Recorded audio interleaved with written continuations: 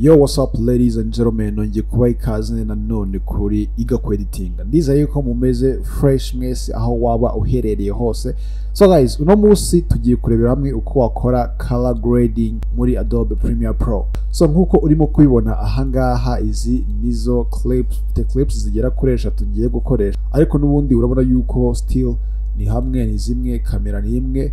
So ikintu ndaza gukora rero, ndaza kubanza go creating adjustment layer kugira ngo inze kuyishyira hano hejuru y'ama clip yose, kugira ngo color grading nza gushyiramo ize kuba applied kuri clip zose. Okay, so ndaza hano kuri double arrows, making sure yuko ndi hano muri project. Okay, so noneho inze hano kuri new item. Okay, inze go creating adjustment layer. Okay, ni ngiyi, and then bitenza gukanda okay. So ndaza kwiterura inyishyire hano hejuru y'i clip zanjye nkuko urimo kubibona. Okay, nundi nyikurure nyinganyishe nuko clip zanjye zingana. Okay, alright, so nindangiza nubundi ndaza gukanda kuri adjustment layer yanjye. Okay, then ikindi kintu guys ugomba kumakinga sure nuko uza hano kuri workspace ukamakinga sure yuko uri muri workspace ya color. Okay, so ngende muri color nubundi ngiye gukoresha zino basic correction. Okay, hano kuri basic correction urabona yuko nubundi footage yanjye iri muri S-log. So okay, iri flat kuri clip zose murimo kubibona. Okay, ibi nyine biba bimeze nk'ibintu byacuye just biri no sense, utamenya ngo ni ibiki, ariko hari la navango ni lati ngiye gukoresha, ariko ni rec 709. Okay, uraza kwisanga muri link description. Okay, na uze kwikoresha, ariko ku bantu nubundi bakoresha Sony. Okay, ku bantu bakoresha Sony. Okay, and then ndaza no kuri input lat. Okay, nze ku browsing nabitse Yarex 709 yanjye. Okay, iyo nza kwikanda hano gutya, ubwo nkaza kwi-openinga, uhita ubona uburyo clip yawe ihise ihinduka. Okay, ubona yuko bya bintu bimeze kwa kundi yari imeze nkaho iri flat. Okay, bihita bigabanuka, ukabona noneho itangiye, cyangwa se amabara yaje yagaragaye none. Okay, so guys, noneho ikindi kintu ndaza gukora, ndaza n'ubundi muri basic correction. Okay, inze hano kuri temperature ndaza kongera wenda nyishyire kuri nko kuri 6. Okay, and then hano kuri saturation inze kongera ga saturation gakeya. Okay, urabona ko yari kwijana, ngishyize kwijana n'9, and then nze kongera like contrast kugira ngo nze kwihereza n'ubundi. Okay, ibe ifite amakureri ari strong. Okay, so about the highlight, hano haba hari highlight ni ahantu nyine urabona ko haba hafite nk'urumuri rwinshi. Okay, so urabona yuko iyo ngiye nongeza highlight nkayigabanya, uhita ubona n'ubundi uhita ubona n'ubundi ahantu highlight ibiri. Okay, ndaza kwigabanya naho gatoya. So then nze kongera ka black gutya. Alright, so nkuko urimo kwibona, then iyi ngiyi,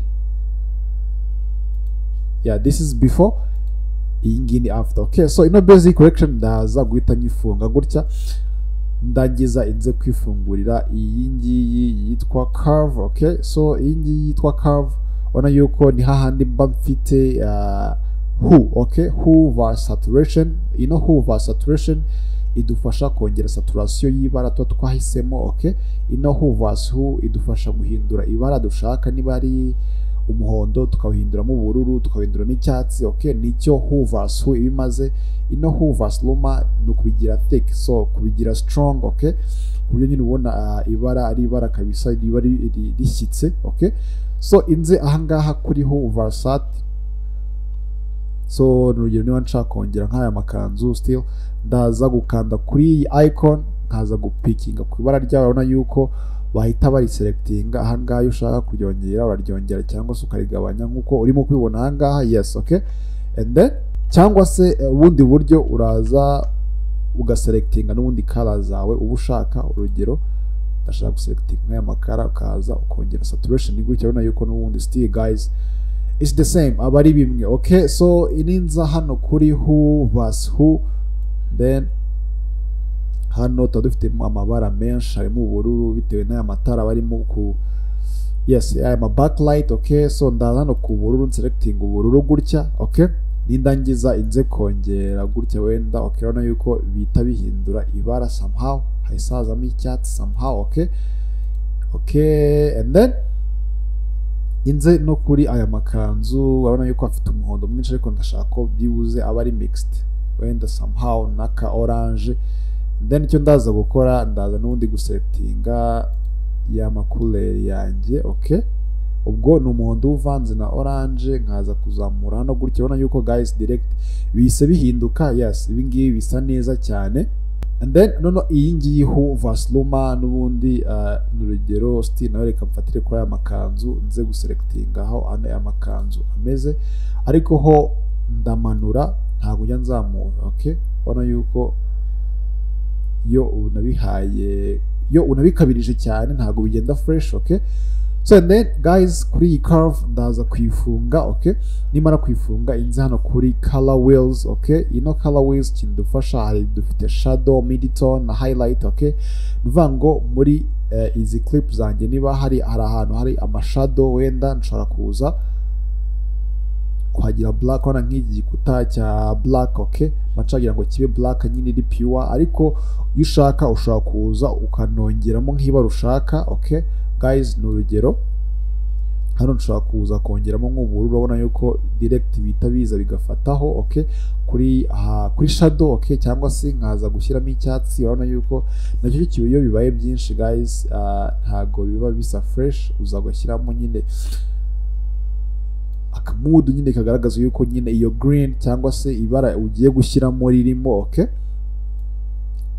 noneho ubwo ninza no kuri midtone. ino midtone yo ndaza kuyishyira muri color related na skin tone kugira ngo ibintu bize kugenda fresh. Okay, gutya. And then kuri iyi highlight nayo, about the highlight, ubwo highlight ihitiza nkanga mu mweru. uvuga ngo niba nshaka gushyiramo ubururu cyangwa se icyatsi, urabona yuko still bihita biza muri highlight. Okay, so icyo ndaza gukora highlight nayo nshobora kuza wenda nkayihereza icyatsi akantu gatoya. Okay, so biterwa niba rushaka. Okay, wayihereza ibara ushaka, ariko urabona yuko ninza gufunga ino color wheels, urabona ko iyi ngiyi ni before, iyi ngiyi ni after color wheels imaze kwinjiramo. Okay, so ndaza gufunga ino color wheels, inze gufungura ngiyi HCLR secondary. ino HCLR secondary imfasha gukora skin tone. Okay, so skin tone rero ndaza gupikinga uno mutuku, ino bara ry'umutuku ni hose tu. Yes, ndaza gupikinga ino bara ry'umutuku, inze kwenaboringa iyi ngiyi color gray. Okay, urabona yuko ihita selectinga ino skin tone, ariko ndaza kongera uno murongo waho kugira ngo wenda okay niyo yaza gufata ano makanzu nta kibazo. ariko urabona yuko ya skin tone yanjye yabaye selected n'andi ma props afite nyine ibara related na skin tone kuri clip zose nkuko urimo kubibona. Okay, ino highlight yo yabyivanzemo ariko nta kibazo. And then iyo ndangije kubiselectinga fresh guys, iyo nje kuzuminga clip yanjye gutya, ndaza hano kuri blur, kuri refine blur, inze gusmoothinga aho bihuriye kugira ngo ninza gushyiramo skin tone bitaza kugaragara. Okay, so ubwo noneho inze hano kuri iyi cycle yanjye. So ahangaha ushobora kongera temperature uyijyana muri iyi orange. Okay, gutya guys. And then ahangaha ukaza ukayijyana n'ubundi muri orange, kuko turabizi nyine ibara rya skin tone ukuntu riba rimeze. Either ushobora kubyongera iyi color gray wayifunguye gutya kugira ngo uze kubona niba urimo kubalancinga amabara, uze kubona uko bimeze. Okay, so ndaza kwishyira ahangaha gutya guys. urabona yuko clip yanjye ewana isa neza cyane. ahangaha no kuri murongo iyo ushaka ubyongerera urumuri cyangwa se ukarugabanya, biterwa n'ibyo ushaka. Okay, ukuntu skin tone yawe nyine bidafite urumuri ruhagije, ari nyine ahangaha icyo biba bimaze ni ukuza ukarwongera cyangwa se ukarugabanya. Okay, so and then hano ikindi kiba gisigaye ni ukongera, yes, ushaka uyongera sharpness. Okay, kugira ngo bize kuba bigaragara neza cyane. tena nayo ushyiraho akantu gatoya kugira ngo bitaza kuba bikabije cyane. Okay, noneho urabona no clip zanjye uburyo zimeze, ewana zose zirasa neza cyane nta kibazo. ariko guys, ikindi kintu ugomba kumenya, ino skin tone ahangaha nakoreye skin tone kuri HCL secondary. Okay, ntabwo bivuze yuko ikora skin tone. Iyo idashobora no gukora nyine na background. Ni urugero, reka nze gucreatinga indi adjustment layer, reka nze kuyiterura n'ubundi nshyire hano hejuru. Okay, still n'ubundi nkavuga ati ndashaka gukora background ariko except skin tone. Okay, n'ubundi ndaza hano kuri adjustment layer na create, inze hano kuri HCL secondary, n'ubundi mbanze nze guhitamo skin tone yanjye. Okay, nze kwipikinga. Yes, urabona yuko nayipikinze, ndabanza nyiselecting fresh gutya neza nkuko nabikoze mbere, and then iyo urangije kuyiselectinga uhitoza n'ubundi gukanda no kuri blur, kongera blur kugira ngo wongere ino edge yaho bihuriye. Okay, then ikindi kintu uza gukora, uhita uza kuri icon bikahita biba inverse. Okay, urabona yuko bihita biba inverse kuri clip zose. Okay, so rero bibaye inverse gutya, nuvuga ngo ahangaha nuvuga ngo kuri iki gikuta guys, iyo lighting yawe bimeze fresh. Okay, ushobora kuvuga ati ndaza kuhagabanyiriza black gutya, ubona yuko yes, nze kuhagabanyiriza black, muri black nze kongeramo ubururu cyangwa se nze kongeramo icyatsi. Ubona yuko guys uburyo clip yanjye ihise isa ewan, ihise isa neza cyane. Okay, ahangaha noneho either yo ushaka kongeramo nk'ibara, n'ubundi uraza ugahitamo ibara ushaka, niba ari icyatsi se cyane, niba ari ubururu uhitamo ibara ushaka. So nuvuga ngo guys, ino HCL secondary A1 ifite features nziza ku buryo wakora